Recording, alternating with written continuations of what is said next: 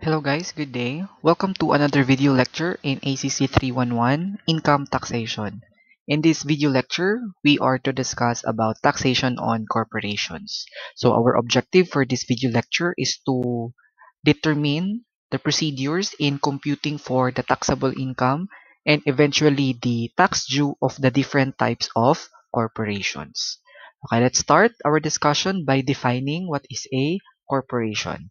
So corporation is an artificial being created by operation of law, having the right of succession in the powers, attributes, and properties expressly authorized by law or incident to its existence. So it is the definition according to the corporation law. But again, corporation is one of the different types of taxpayers that again is enforced to pay taxes to the government.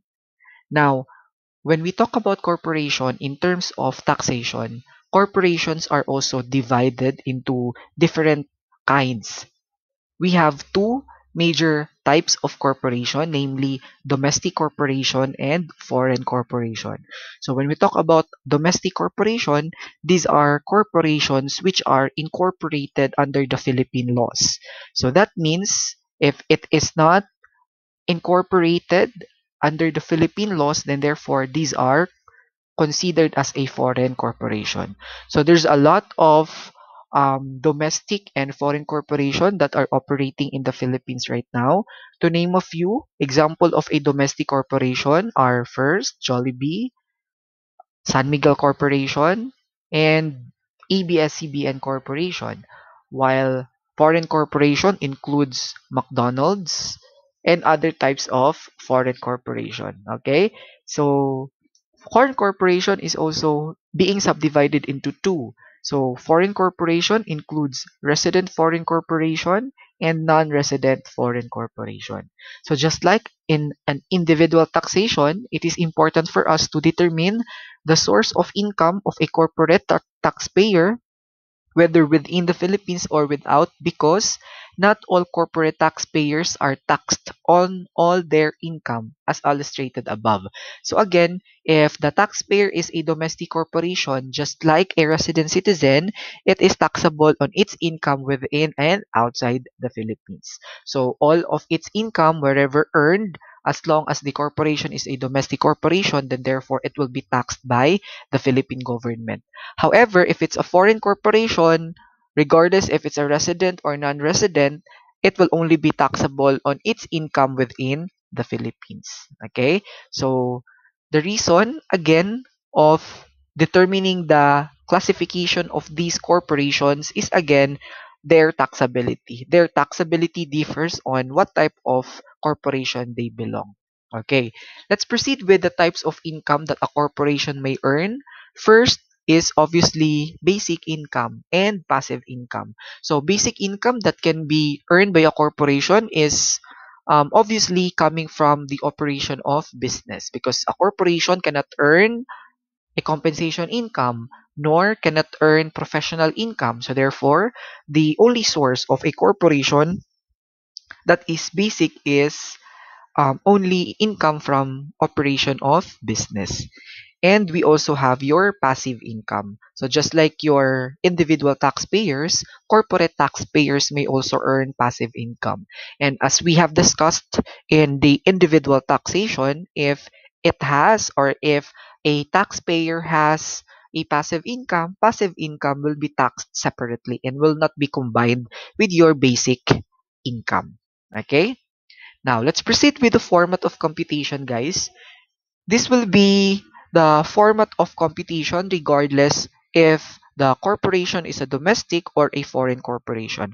But again, you just need to make sure that if it's a domestic corporation, all of its income, wherever it is earned, is presented. And then if it's foreign corporation, only those income that is earned in the Philippines will only be taxed. Okay? So we have here your sales or revenue, receipts or fees, or whatever income that is being called, whatever term being called for that income, less cost of sales or cost of service to compute for your gross income from operations, add non-operating and taxable other income, all non-operating and taxable income which is not subject to final tax to compute for your total gross income.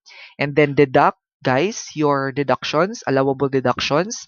So just like your individual taxpayers, corporate taxpayers can also claim their deductions in two ways.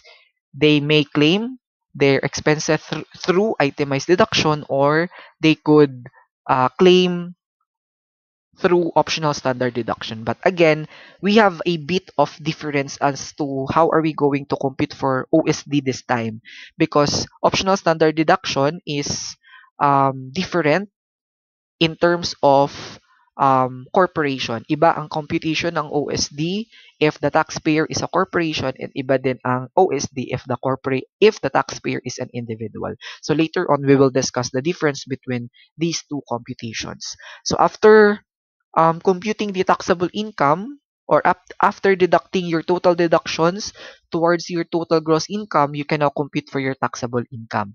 And this time, unlike with your individual taxpayer, we will no longer use the tax table in computing for the regular corporate income tax, but instead we will use the corporate tax rate of 30%. Okay? So that 30% is constant. That is a corporate tax rate that is used to compute for the tax due for corporations. So this will be our format of computation that will be used in our succeeding illustrations pertaining to the computation of taxable income and tax due eventually. Now, we also have here the list of passive income that a corporation may earn. See, passive income, guys, the list of passive income that a domestic corporation may earn has somehow similarities with those passive income that can be earned by an individual taxpayer. It's just that the list is now shortened because there are passive income which cannot be applied or which cannot be earned by a domestic corporation. Okay, so to start in the list, we have here interest income on any current bank deposit or deposit substitute that is 20% subject to final tax. And then royalties of all types within the Philippines that is also subject to 20%. Unlike in the individual taxpayers, your royalties is being divided into two. We have general royalty and royalty for books, literary, and musical composition. But in domestic or in a corporation, your royalties are no longer divided into two. All types of royalties is now subject to 20%. Obviously within the Philippines, because if it's royalties earned abroad, that will still be considered as an active income or as a basic income.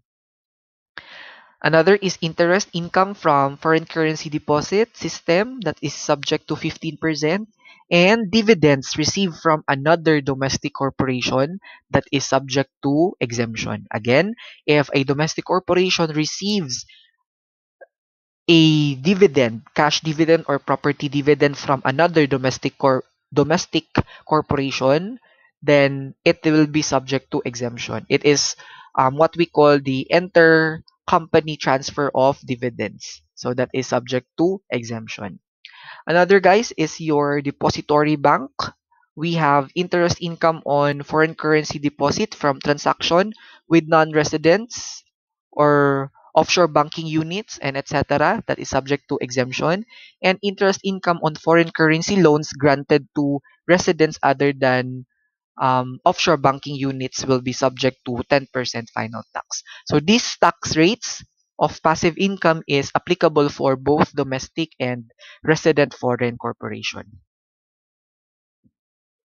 Let's proceed with the capital gains for domestic and resident foreign corporation. So, walang pinagkaiba, no? There's no difference in the computation of our capital gains dito kay individual taxpayer.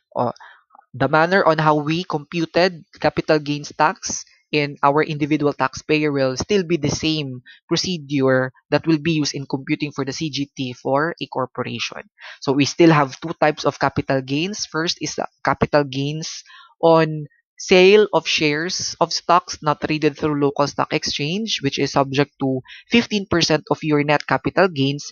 And CGT on sale of real properties in the Philippines held as capital asset, which is subject to 6% based on based on fair market value or zonal value, whichever is higher, or if it's made, or if the sale is made to the government or to government owned and controlled corporations, the taxpayer also has an option to either be taxed at 6% or um, tax 6% or hindi ito graduated but based on 30% na tax rate. Okay, now let's proceed with the passive income for a non-resident foreign corporation. For non-resident foreign corporation, guys, we only have two types of passive income that can be taxed for a non-resident foreign corporation. So we have interest on foreign loans that is subject to 20% final tax, and intercorporate dividends received from a domestic corporation.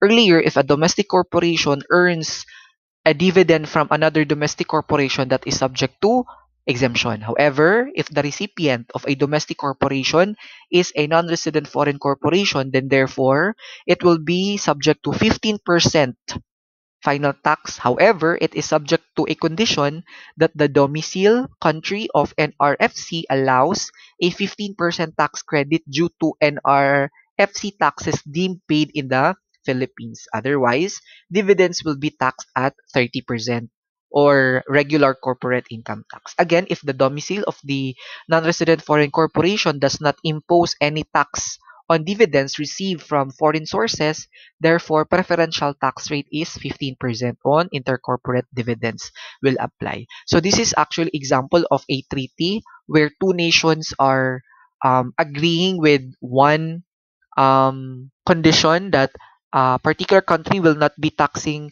another country if there is a particular happening with each country. So that's again what we call reciprocity rule.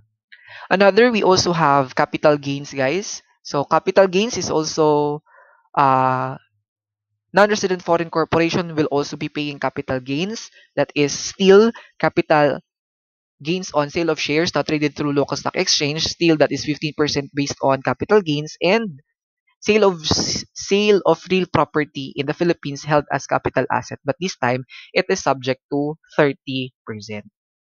Okay?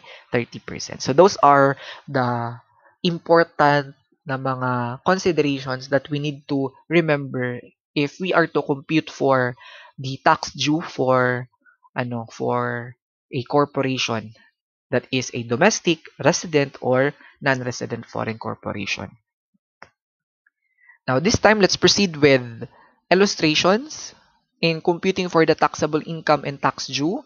So this time we have illustration for a domestic corporation. Let's have J. Jumflig, a domestic corporation, has the following data on its income and expenses for 2019. So it has gross income in the Philippines and in US for 7 and 5 million respectively. Business expenses in the Philippines and US as well of 2 million and 1 million respectively. It has royalties on Philippine copyrights, 500,000. Interest on time deposits in PNB Manila, Philippines, 100,000. And payments for the first 3 quarters for 100,000. By the way, guys, I'd like to reiterate that all passive income that is earned by a domestic corporation abroad, again, will still be considered as a basic income.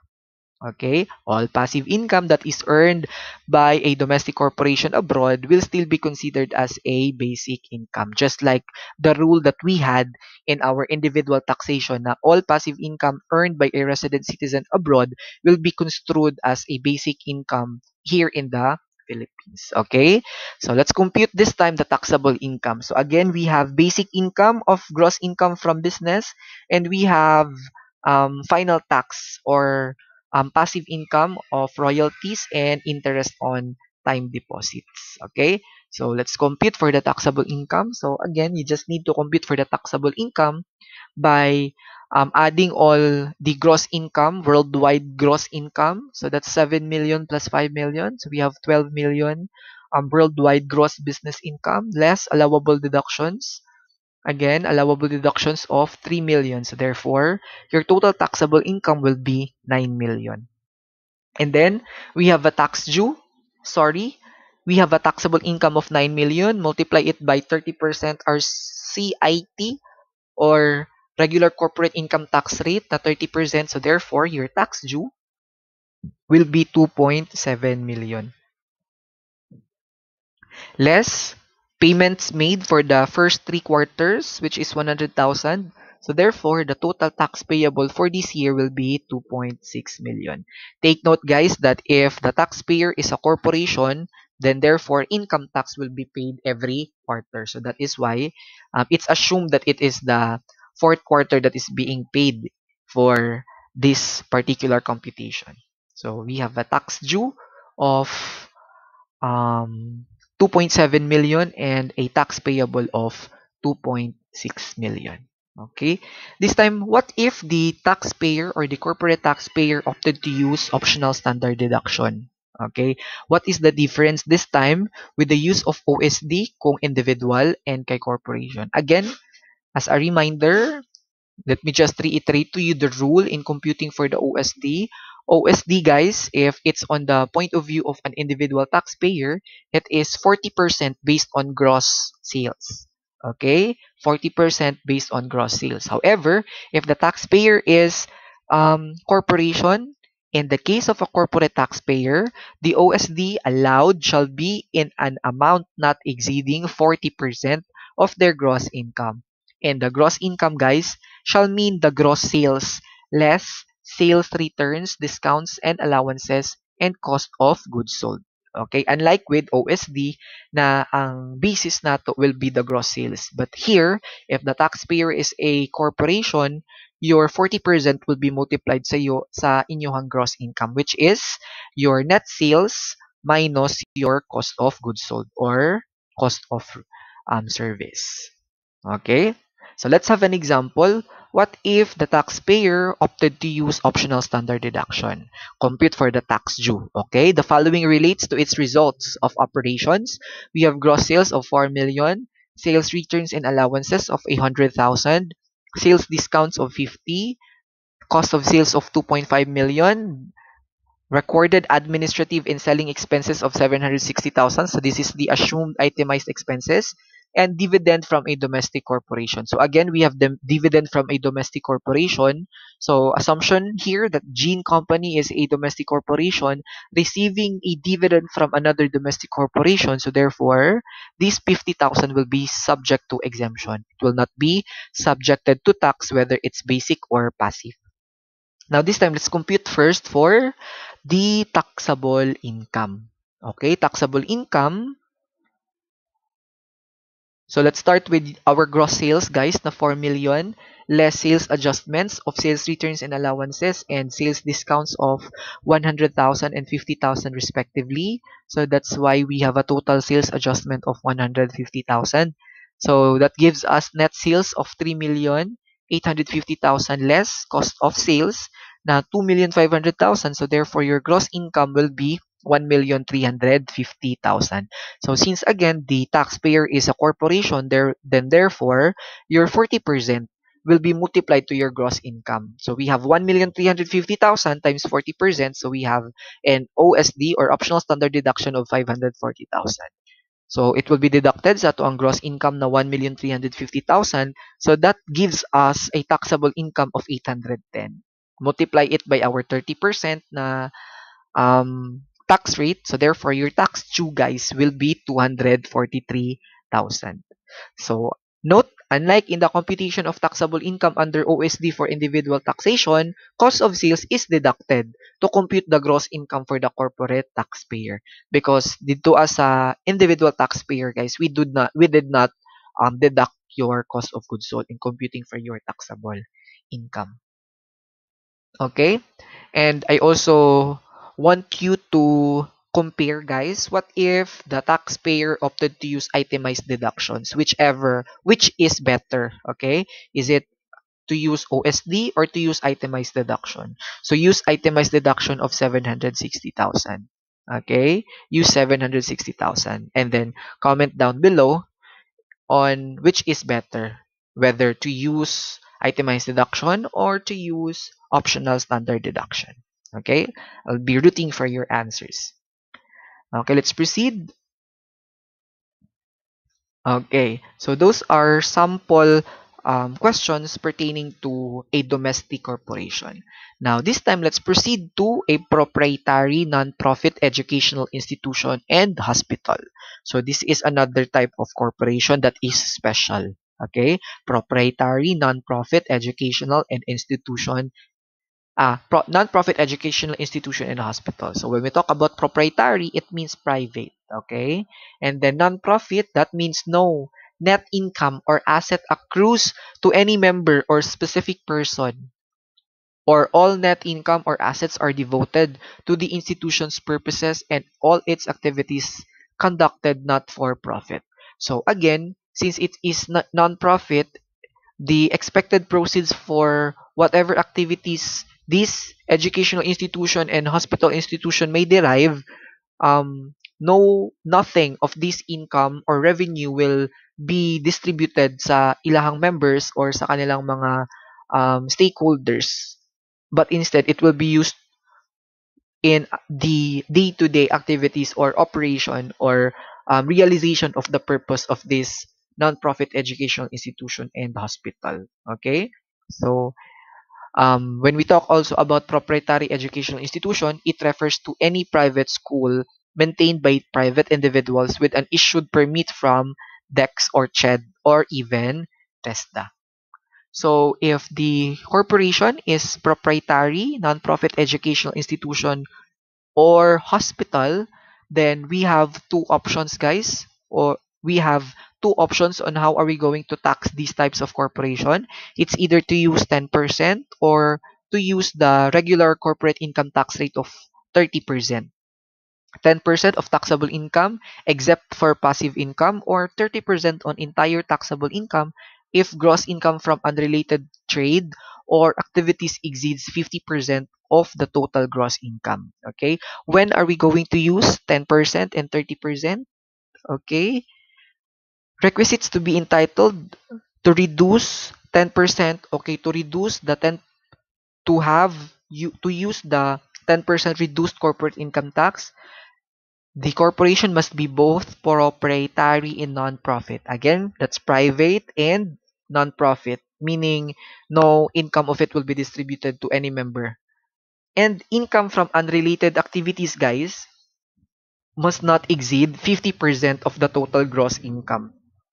Okay, that should be very clear that unrelated activities must not exceed 50% of the total gross income. Okay, when we talk about unrelated trade, business or activity, it means any trade, business, or other activity, the conduct of which is not substantially related to the exercise or performance by such educational institution or hospital from its primary purpose of function. So, dapat it should not exceed 50% para the corporation, the institution, hospital institution, or educational institution can use the 10%. Okay, let's have an example. We have here Abacada University, a non-profit educational institution, reported the following during the year. Okay, we have gross income and deductions from related activities and unrelated activities. So it has a total gross income of 3.2 million, combined gross income from related and unrelated activities, less total combined deductions of 1.9 million. Therefore, we have a total net income of 1.3 million. So to compute for the tax due, guys, obviously we just need to multiply it by the net, you multiply the net income by 30% or 10%.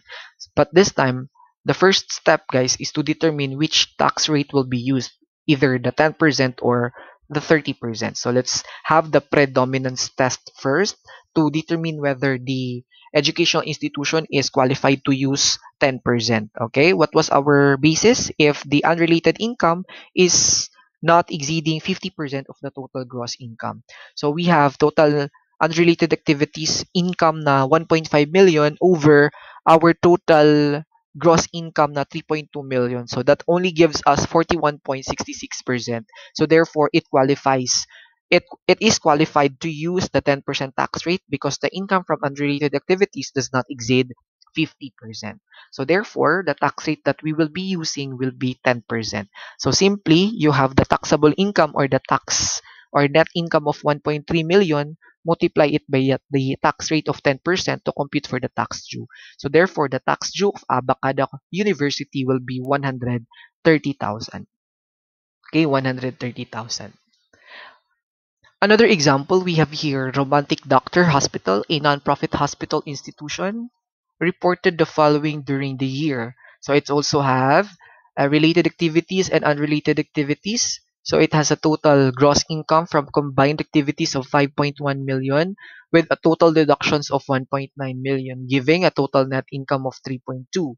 So again, first step is do the predominance test where your unrelated activities is 3.5 million over your total activities na 5.1. So that means we have 68.63. So obviously, guys, it exceeds already the 50% threshold. So since it exceeds the 50% threshold, your 3.2 million taxable income will be taxed using the 30% tax rate. Okay, therefore, your tax due for Romantic Doctor Hospital will be 960,000. Okay, tax due for Romantic Doctor Hospital is 960,000. Okay, those are the basic considerations for a domestic corporation. Okay, this time let's proceed with sample illustrations for our resident foreign corporation. Again, if it's a resident foreign corporation or non-resident foreign corporation, these are only corporations who are taxed with their income within the Philippines lang. Okay, from all sources within the Philippines, they are only taxed with their income within the Philippines. So, assuming that JJAM League is a resident foreign corporation, has the following data on its income and expenses for 2019. So let's compute for the taxable income and tax due. So since again, guys, the taxpayer here is already a non-resident or a resident foreign corporation, so therefore it will only be taxable on its income within the Philippines lang. So gross business income in the Philippines of 7 million, less deductions in the Philippines of 2 million, so therefore we have a taxable income of 5 million. Multiply it by our tax rate na 30, so therefore we have tax due of 1.5 million. Tax due of 1.5 million less payments for the last 3 quarters, so that is 100,000. So therefore, tax payable for this particular taxpayer will be 1.4 million. Since again, the taxpayer is a resident foreign corporation, therefore, it is taxable on their income only within the Philippines and is allowed to deduct business expenses. Okay, so let's proceed with specific corporation, a specific operation of a resident foreign corporation. So if a resident foreign corporation, guys, is related into international carrier, so that will be subjected to 2.5% gross Philippine billings. Okay, international carrier that is subject to 2.5% based on gross Philippine billings. Gross Philippine billings is the gross revenue derived from carriage of persons, excess baggage, cargo, and mail. And it is only it only originates from Philippines and a continuous and uninterrupted flight. Okay? So meaning katong na yung mga connecting flight, then that will not be subject to international carrier up to ano, the flight where it is uninterrupted. So, irrespective of place of sale and payment of ticket or passage of documents. Okay, regardless wherever it was sold, the ticket was sold. But again, as long as it originates from the Philippines to any other part of the world with continuous and uninterrupted flight, then therefore it will be subject to international carrier of 2.5. It will be considered as international carrier and subject to 2.5% gross Philippine billings. Passenger flights from any point in the Philippines and back, portion of revenue pertaining to the return trip to the Philippines is not part of your gross Philippine billings. So if it's a round trip ticket, guys, only return trip ticket, so only that the only thing that is taxed for 2.5% is only from the Philippines to the foreign country, na excluding ang from foreign country going back to the Philippines. Another is branch profit remittances. So tax rate is 15% of total profits applied or earmarked for remittance to the head office without any deduction for the tax component. So except those registered with PEZA. Not treated as branch profits, guys, is passive income, remuneration for technical services, salaries and wages, and premiums, annuities, emoluments, and other periodic or casual gains, profits, income, and capital gains, except if the above are connected with the conduct of a foreign corporations, trade, or business in the Philippines. So when we talk about branch profit remittances, it's when um, a branch of a foreign corporation operates here in the Philippines, and at the same time they will be remitting their net income to the head office. So such remittance will again be subject to 15% branch profit remittance or branch remittance tax. That is aside pa sa RCIT nila, guys. So aside from the 30% na regular corporate income tax, they will still be paying 15% na branch profit remittances. Okay. This time, let's have an illustration for a non-resident foreign corporation. Non-resident foreign corporation. Foreign corporation that transacts business on the Philippines independently of its branch in the country. The principal agent relationship is set aside. The foreign corporation is considered a non-resident foreign corporation for that isolated and independent transaction. So again, if the corporation is non-resident foreign corporation, it will be subject to 20% based on gross income. They are not allowed to deduct allowable business expenses in the Philippines. Even in the Philippines, expenses they have incurred in the Philippines will not as well be allowed to be deducted. So just like how we computed the tax due for a non-resident alien not engaged to trade in business sa atuang individual taxation, they are not also allowed to deduct business expenses. Okay, for example, JJAM Fleet, a non-resident foreign corporation, has the same data, but this time the corporation is considered non-resident foreign corporation. So therefore, to compute for your tax due, guys, we just simply multiply your gross income of 7 million because automatically your gross income becomes your taxable income because the corporation will not be allowed to deduct allowable expenses. So therefore, we have a taxable income of 7 million times 30%. So therefore, your tax due will be 2.1 million. And again, guys, royalties and interest in deposits are still subject to final tax. So since again the taxpayer is a non-resident foreign corporation, it is only taxable on its income within the Philippines, but is not allowed to deduct business expenses. Okay, let's proceed with the last one. We have um, special corporations. We have special corporations. Special corporations includes non-resident cinematographic film owner, lessor, or distributor. If this is the type of corporation that is operating in the Philippines, they are subject to 25% of gross income from all sources within the Philippines. Okay, cinematographic film owner, lessor, or distributor.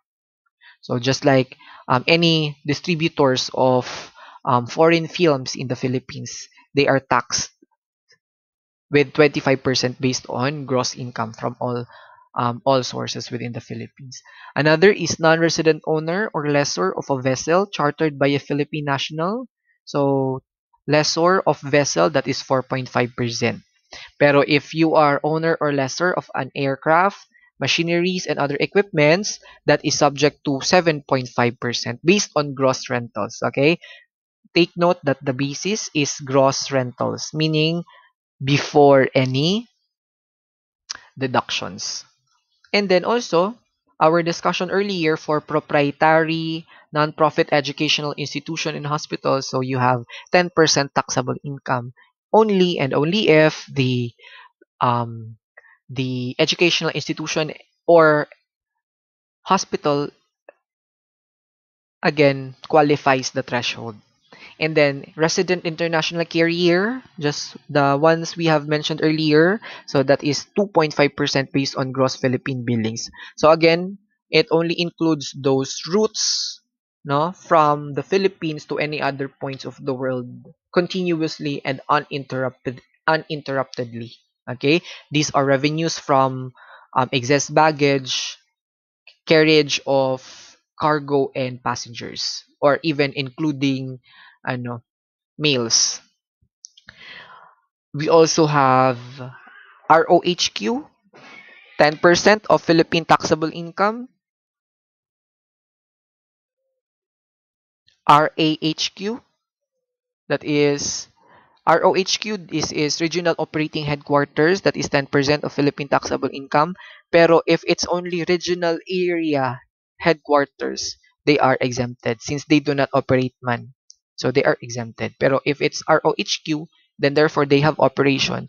So therefore, they are subject to 10% based on Philippine taxable income. And then we also have here, ano guys, domestic and resident foreign depository banks or FCDUs. Interest income from foreign currency transactions with non-residents are exempted. Interest income on foreign currency transactions granted to residents other than offshore banking units, that is subject to 10% final tax.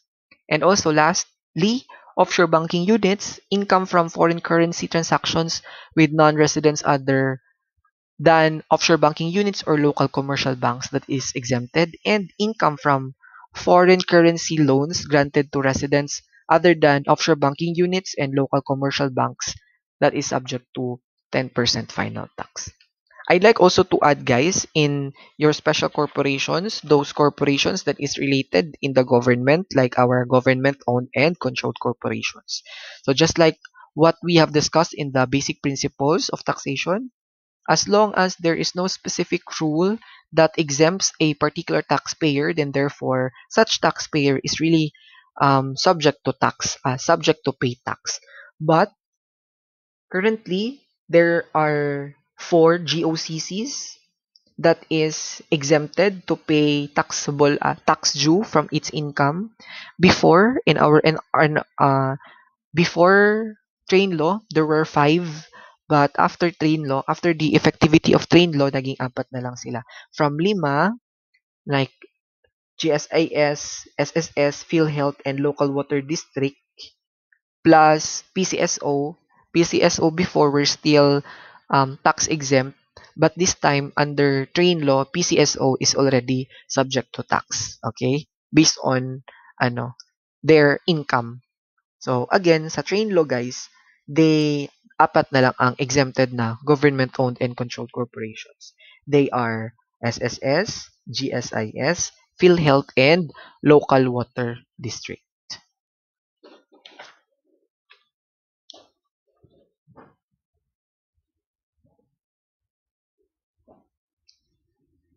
Okay, so I think that would be the end of our lecture for for corporate taxation.